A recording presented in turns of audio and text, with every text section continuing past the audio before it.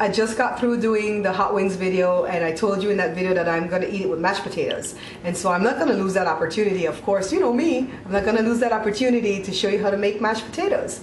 You're watching the Bear Pantry Chef.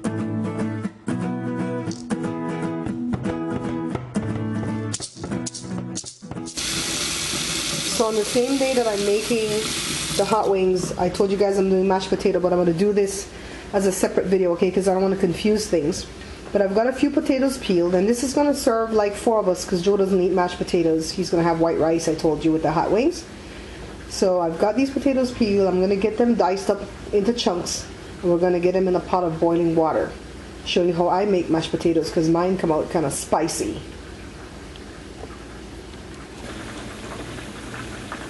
So I put the potatoes, see how big the chunks are, in a 6-quart pot of water, and I just put it on the fire, and we're going to get this boiled until it's soft.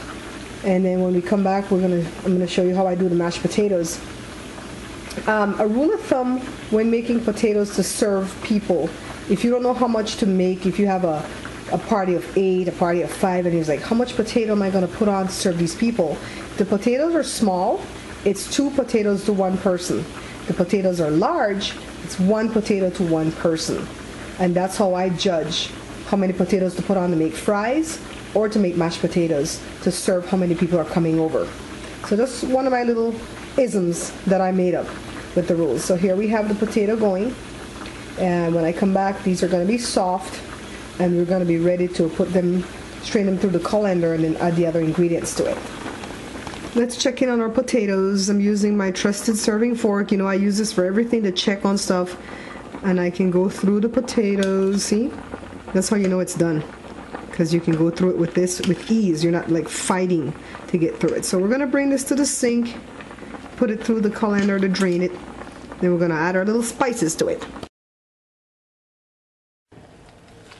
So I put the potato in the colander and I drained it off completely. Put it back in my little pot that it was cooking in. And I'm mashing it with the potato masher. And remember, I'm doing this on the same day that I'm doing the wings, okay? I'm going to try to get this edited as quickly as I can to put it up shortly after the wings. And this is not, to me, I don't think this is any kind of magic potato, but when Jada's little friends come over, they really tend to love it. So I put some salt, some black pepper, some butter,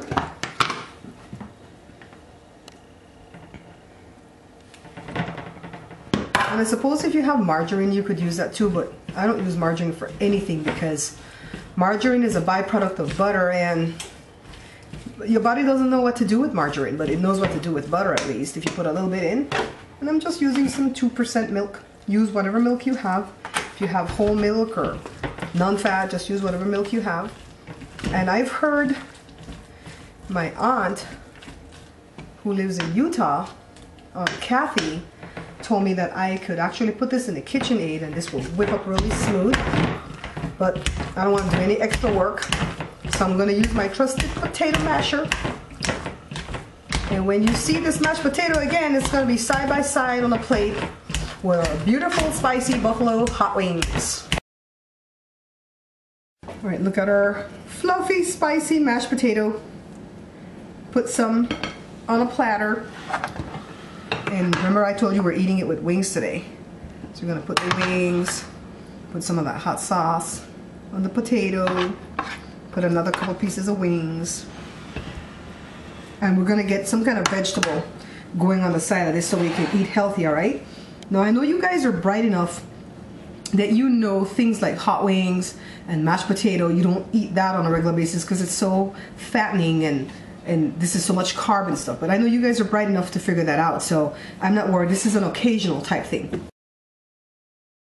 Mashed potato, I don't think it's anything special, but it's my little concocted recipe that I did for it. It's spicy. When you taste it, it's hot because I put a lot of black pepper in it. I hope you enjoy it. Tell me how it comes out. Thank you so much for all the people who are subscribing. It really, really helps. And also thank you for the people who are picking up my book.